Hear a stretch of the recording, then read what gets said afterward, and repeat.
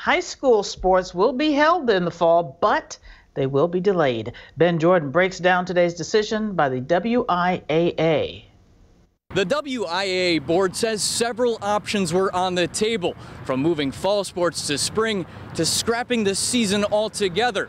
Ultimately, the board decided it's best to allow athletes to compete this fall. In a high-stakes meeting, WIAA leaders appeared virtually in front of several thousand viewers, waiting to find out the fate of fall high school sports. I have 8 yeses and 3 noes. Sports considered to have a low risk of coronavirus spread, such as golf, swimming, cross country, and tennis, can start practice August 17th. Contact sports, including football, soccer, and volleyball, have to wait until the week of September 7th. This will make some people happy and others disappointed. Pediatric sports medicine specialist Dr. Kevin Walter says face covering should be worn by everyone who isn't competing. I think coaches should wear masks.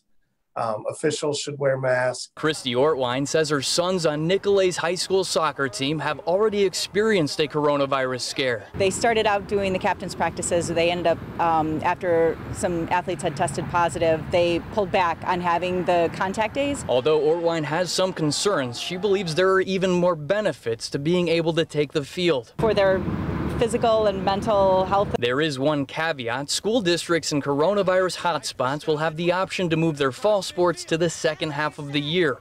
Royce Nash thinks it should be up to athletes and parents like him. Precautions do need to be put in place, but you have a country full of kids who have worked hard for their entire high school career. Athletes who test positive will have to wait 10 days from their diagnosis and 3 days of being symptom-free before returning to competition. Reporting outside Nicolet High School, Ben Jordan, TMJ4 News.